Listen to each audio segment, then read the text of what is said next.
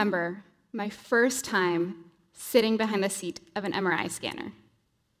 I felt like a pilot behind the seat of a massive jet, millions of dollars of technology at my fingertips, endless possibilities. I press one of the buttons, and 10 seconds later, I'm looking at the inside of my friend's brain. I never felt so cool in my life. I spent 6 years studying MRI, or magnetic resonance imaging, during my PhD, and never lost the amazement and awe for magnetic resonance as on that first day.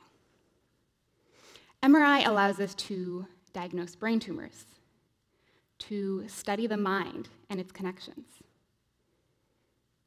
to measure the heart's pumping function, to look at a baby in the womb, and even to examine some broccoli.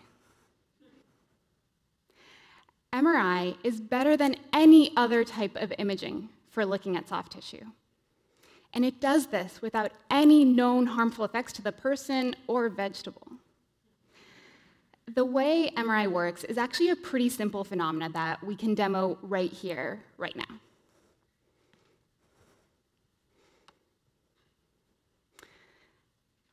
This is a coil, like the one we find inside an MRI scanner, and this is a magnet. And it turns out that the hydrogen atoms in all of our bodies behave like tiny magnets. As you'll see, when I move this magnet inside the coil, it's going to induce a voltage in that coil and cause this LED to light up. So let's dim the lights so you can see this full effect. So I move the magnet, LED comes on. Move the magnet, LED comes on. The hydrogen atoms in our bodies, which are like tiny magnets, spin around, induce a voltage in the coils, the scanner's coil, and that voltage gets translated into an image. So an MRI image is the result of measuring voltages from trillions of hydrogen atoms in our bodies. How magical is that? The not so magical part about MRI is that it is very expensive. Behind me is a video of an MRI scanner being installed. The scanner itself costs a couple $1 million. The cost of installation and building a special room for the scanner is another few million. The cost of an average run-of-the-mill MRI scan is over $2,000 in today's healthcare system. At that kind of cost, access to MRIs is limited. Luckily, there's a growing movement within the medical imaging world to make imaging cheaper, smaller, and faster. And that's what I've been working on as well. I got my PhD in biomedical engineering at a joint program between MIT and Harvard Medical School. I did graduate engineering coursework at MIT and part of medical school at Harvard. My PhD research explored the question of whether it's possible to obtain the same diagnostic information as an MRI at much lower cost. And the short answer is yes. What I was looking at is water levels in the body. Specifically, I was looking at something called fluid overload. This is a symptom that's present in many different conditions, and it essentially causes patients to drown in their own body water. The body is like a thermostat that tries to keep water levels in a normal state. Not too much fluid and not too little. When something goes wrong and the thermostat doesn't work properly, patients start to accumulate fluid in their lungs, their abdomen, their legs. And when too much fluid accumulates, patients' organs start to shut down. Fluid overload is present in some of the most costly and widespread health conditions in the US. We know that if we can detect and prevent fluid overload early, we can save people's lives. The problem is that there are no good ways to measure fluid levels today. The existing methods are either invasive or imprecise. For example, one of the main ways to measure fluid overload today is to check for something called pitting edema. This means that doctors press their finger into a patient's ankles and see if a pit forms. If it does, like in this image, it means the patient is fluid overloaded and needs medical intervention. Clearly, this is not quantitative, and this only actually shows up once there is a significant amount of fluid accumulated.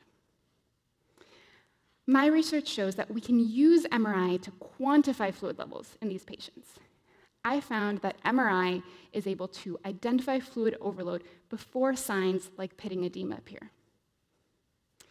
MRI is able to quantify water levels in the body because the MRI signal is coming directly from hydrogen atoms, and luckily, a water molecule has 2 of them. These are 2 MRI scans that I took. The person on the left has normal fluid levels, and the person on the right is fluid overloaded. But it's honestly hard to tell the difference between these 2 patients with these images. But when we apply special algorithms, the difference becomes much more obvious. The hot colors throughout the fluid overloaded patient's legs means that there's more fluid throughout the tissues. We can use MRI to quantify fluid levels at each and every pixel and know exactly where and how much fluid has accumulated. These scans were part of a clinical study we ran on dialysis patients. And dialysis patients are a type of patient that accumulate a lot of fluid and then get hooked up to a machine, like this one, 3 times a week to remove that excess fluid. We measure dialysis patients before and after their treatment. We found that MRI was able to quantify that initial fluid overload and then the subsequent decrease in fluid levels after dialysis. This MRI finding has never been shown before. And most importantly, MRI was able to detect fluid overload in these patients before clinicians could detect it on clinical exam. The problem is that MRI is too expensive. So once we made these discoveries using MRI, we then developed methods to get the same information much more cheaply. My lab has developed a portable magnetic resonance sensor that can take the same quantitative measurements without a full scanner. Behind me in this picture is a traditional MRI, and by my feet is the portable magnetic resonance sensor we developed. A traditional MRI costs a few $1 million. Our sensor costs a few thousand. Traditional MRI takes about 30 minutes for a measurement. Ours takes about 3 minutes. And a traditional MRI needs to be used in the scanner suite, whereas ours can be brought to the patient bedside. Most importantly, though, our sensor measures the same quantitative parameters as the full scanner. We use the sensor to measure our dialysis patients, and we found that the sensor could detect the same changes in fluid levels as the full MRI. Remember, we know that if we can detect fluid levels early, we can save people's lives.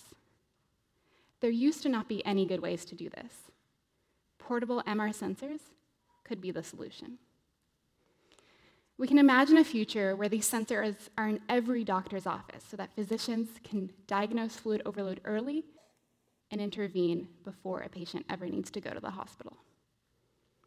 My work on harnessing the power of MRI in a more convenient way is part of a larger movement. So let's take a look at what other researchers and inventors are doing to make imaging cheaper and smaller. Matt Rosen, a professor I collaborated with, has built a low-cost MRI scanner using coils of wire to generate a magnetic field. Traditional MRI scanners use superconducting magnets and thousands of liters of liquid helium to generate a strong magnetic field. Matt's system just needs regular copper wire. His system can diagnose traumatic brain injuries, analyze lung function, or look at any other part of the body. We can imagine putting this scanner in the back of an ambulance so that we can diagnose earlier while still on the way to the hospital. Or on the football field, so players can be triaged for head injuries on the spot. There are some researchers that are not using any magnets at all and simply taking advantage of the Earth's magnetic field to generate MRI images. This is an MRI image of a slice of a red pepper that they were able to take using the Earth's magnetic field. The cool part about Earth field MRI is that we can imagine a future where we simply have to wear coils around us that image us while we go about our daily lives. There's no need to go inside a magnet because we're already living on a giant one. And finally, the imaging innovations are not just limited to MRI. A medical company called Butterfly Diagnostics has developed a 21st century ultrasound probe that fits into your pocket. You simply pull it out, plug it into your phone, and can look at someone's heart like this on the spot, or kidney, or any part of their body. The cool part about Butterfly is that their technology is not years away. They're shipping right now, and this small device has already had a big impact in the medical world. These imaging innovations are democratizing access to the inside of our own bodies. I hope that this is just the beginning of an era of medicine where the power of imaging is not just in multi-million-dollar hospital suites, but in the doctor's office, the ambulance, and eventually even your home. Thank you.